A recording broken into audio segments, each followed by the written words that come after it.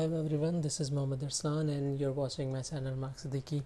And in the previous lectures we in detail discuss about the data types, and now today we are going to do something special, and that something special is that it is lecture number 16, and in today's lecture we are going to create a digital clock. And the digital clock we are going to create by using JavaScript. So I'm going to show you a screen like this, and this kind of clock we are going to make in the end. And right now you can see that the clock is stopped, but in the end I'm going to see you another screen where you can see that the digital clock is constantly and continuously running. So you can see that.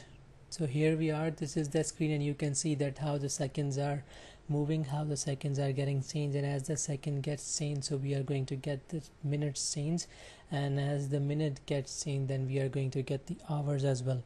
So this is the digital class. We are going to change the font, we are going to create a design, and with this all logic, this is quite easy, and I'm going to show you how to create this kind of a screen. So let's move on to Visual Code, and we will start coding there. Here we are, guys. This is the code which I have created for now, because I was just testing for that purpose.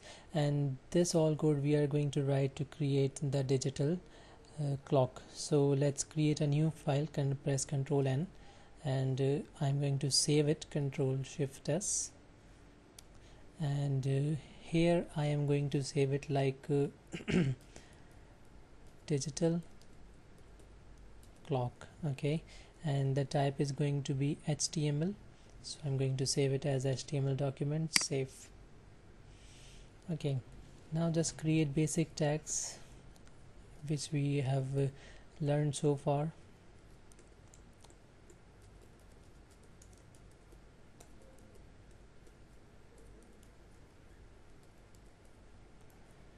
Okay, now I'm going to create a body, and in that body I'm going to create a div. Div means a division, and that div will have a ID and its clock area.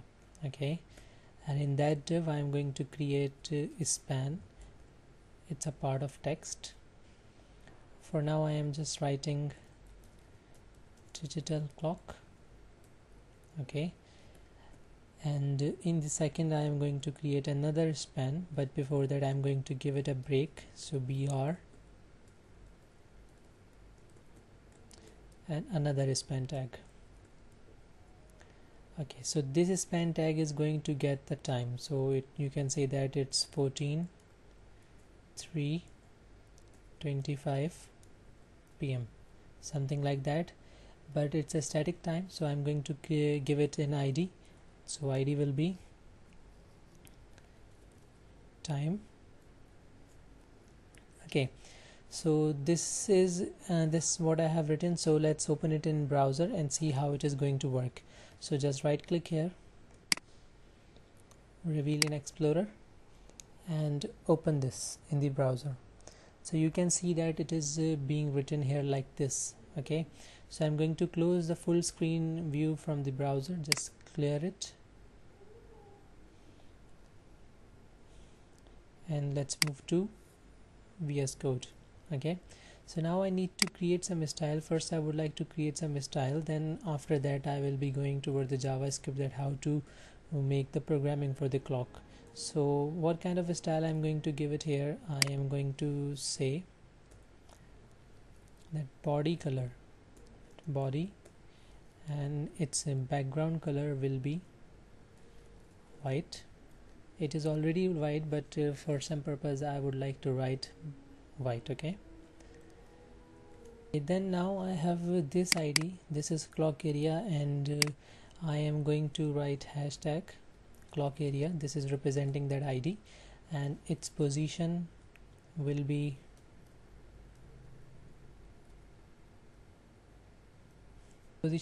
absolute,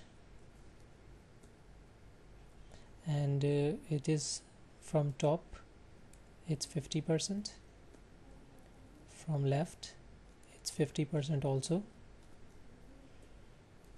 Okay, then we will use the transform property, and here I would write translate x, and it is minus 50%, and again I'm going to use translate Y, and it's also minus 50%. That's all I'm doing, only to bring it into the center of the screen. Its color will be black.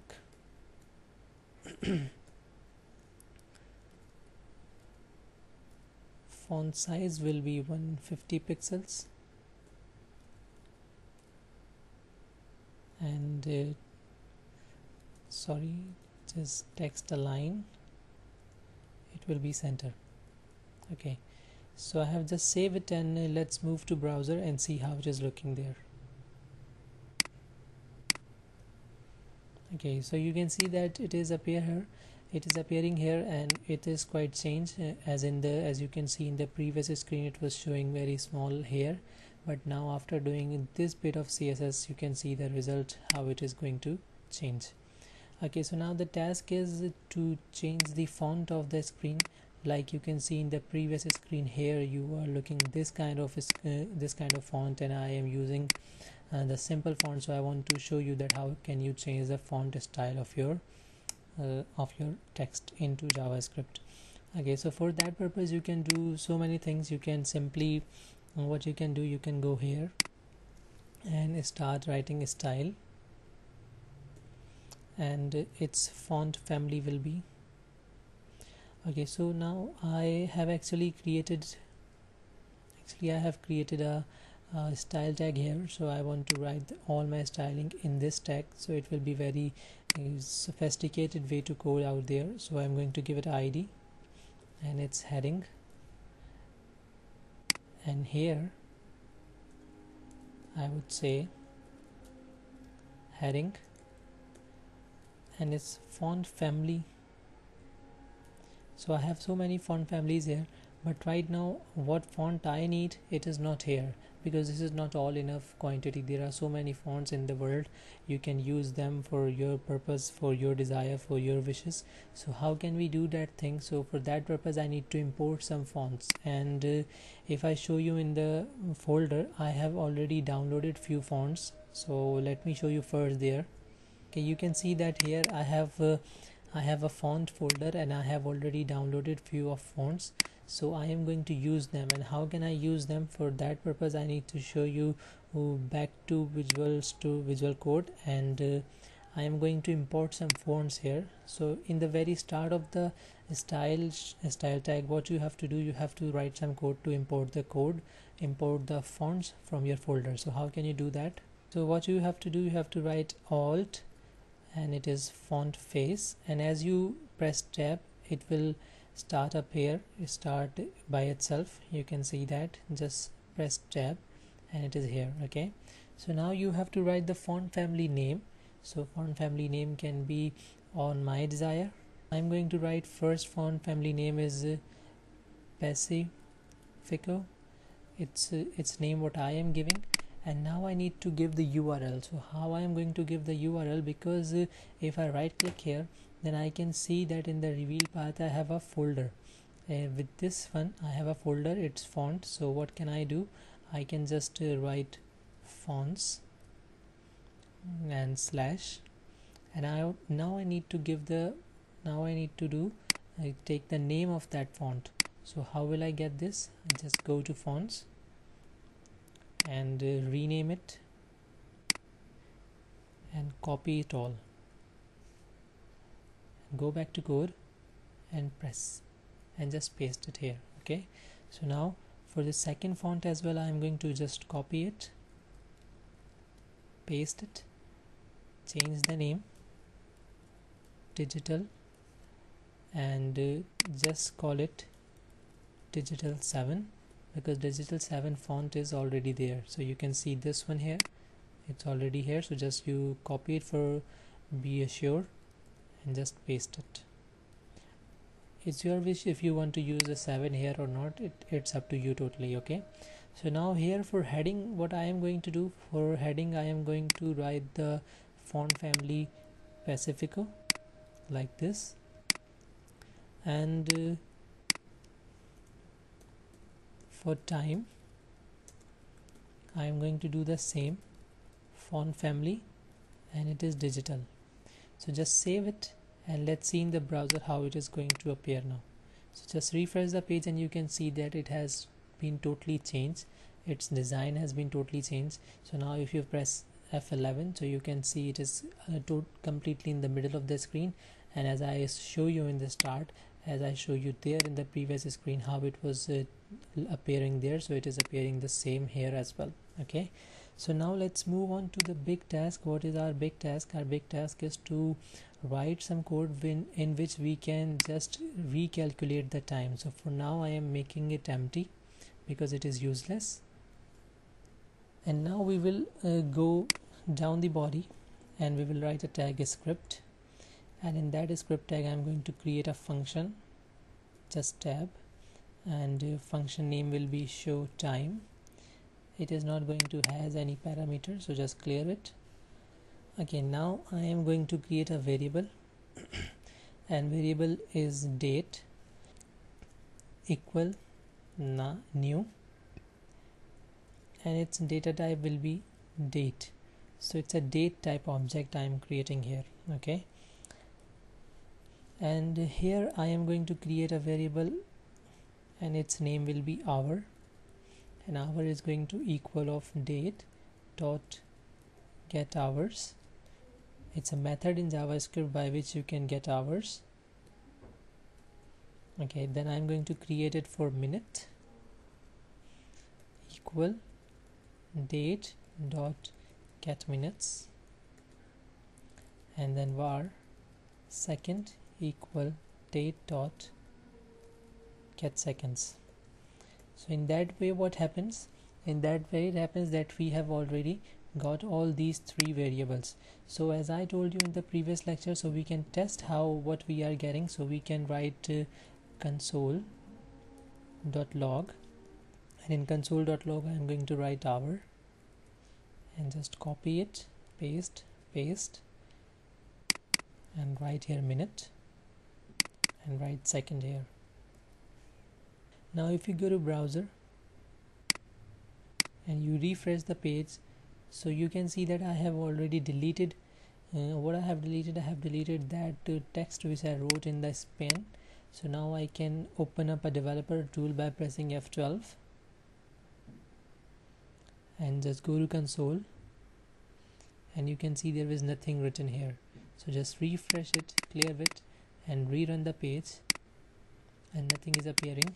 Why nothing is appearing? Because this is a function and the function is always run when we call it. So what we can do, we can just call it out here, and like this we have to just do this, so the function will be called every time. You don't need to worry about it.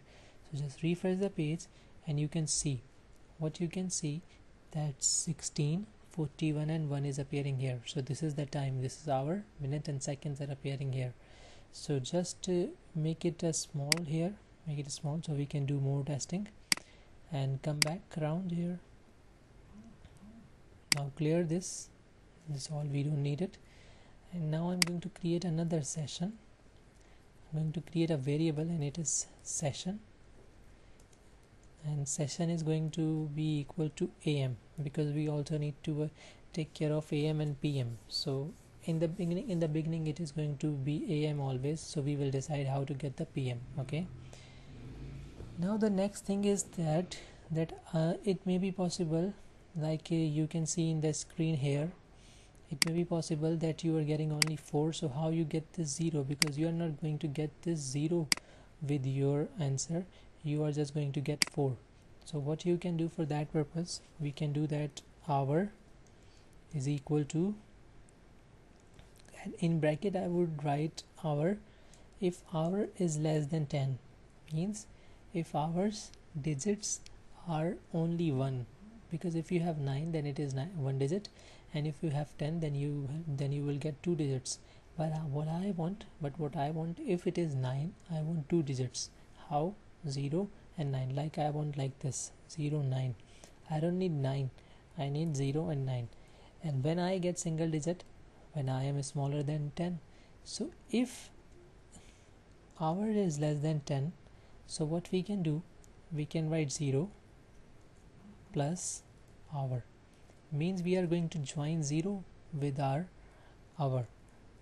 Or else if it is equal than 10, then what we have to do, we have just to use hour. Okay, so this is a test.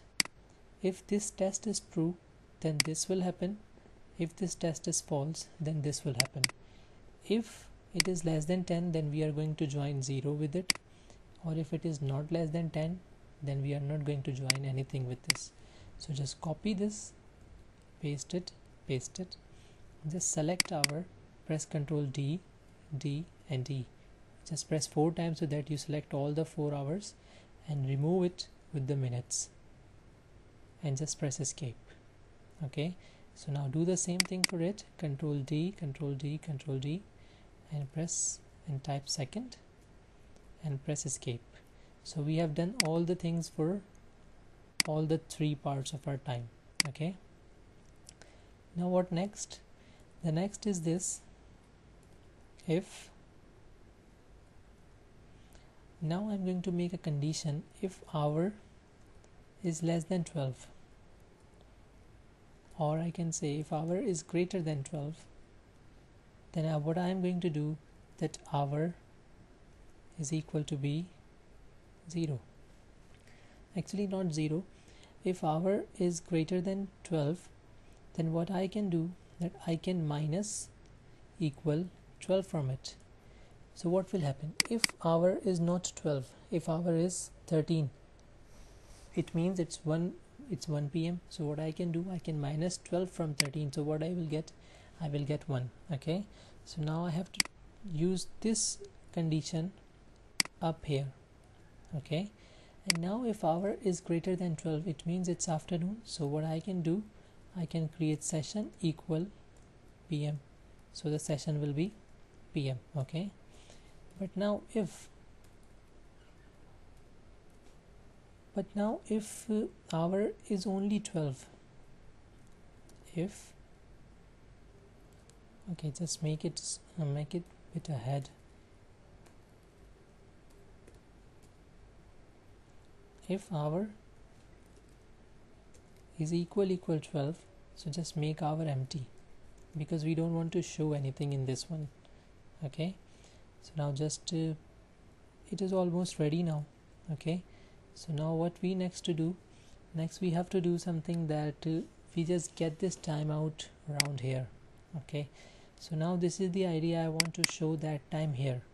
So what I have to do, I just have to write document dot get element by id, and the id will be time, means I am going to write between this.